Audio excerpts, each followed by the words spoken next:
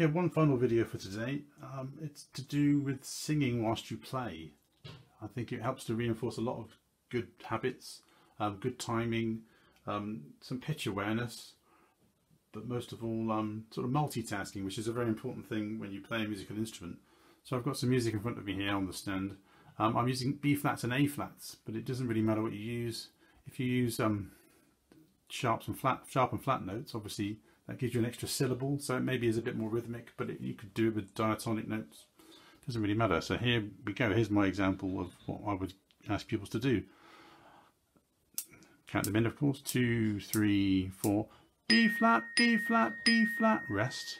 A flat, A flat, A flat, rest. B flat, B flat, A flat, A flat, B flat, rest. A flat, rest. It's especially useful doing that when kids or pupils are playing along to backing tracks. That could be really helpful. It develops an awareness. The pitch isn't really the thing though. You don't need to worry about the pitch. The rhythm's more important. Pitch will come over time, and you'll be surprised how quickly that develops if you encourage it. And it's a really useful sort of oral training tool that you're sort of just having the kids do without them really knowing. So don't tell them. Anyway, here's another tune. It's a 3-note tune. I've added a G flat. So maybe if you were doing recorder or playing from a piano tutor book or another type of tuned percussion, but you might use the diatonic notes. It would be B's, A's and G's, just like you learn a recorder, but here with the book I'm using, it's G flats. Again, the flat gives it an extra rhythmic sort of sound. So here's this beat. 2, 3, 4.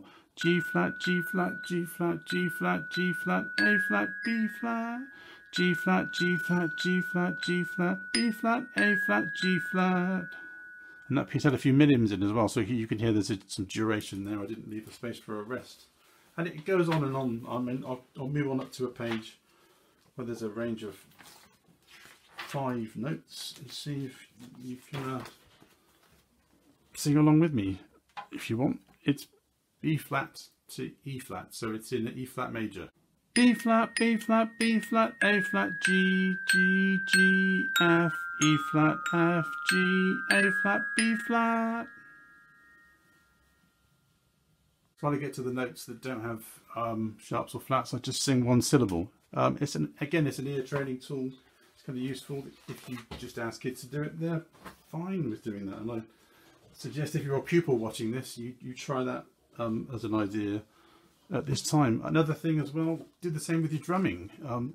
There are some very common systems of counting notes. If you're a beginner, maybe your drum teacher uses food names or animals or anything. You could use your own name, for instance.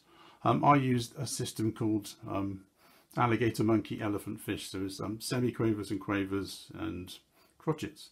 Alligator, alligator, semiquavers. Elephant, elephant, 2 semiquavers and a quaver. Monkey for a pair of quavers and a fish for a crotchet. Some teachers use tea, tea, coffee, coffee, lemonade, lemonade.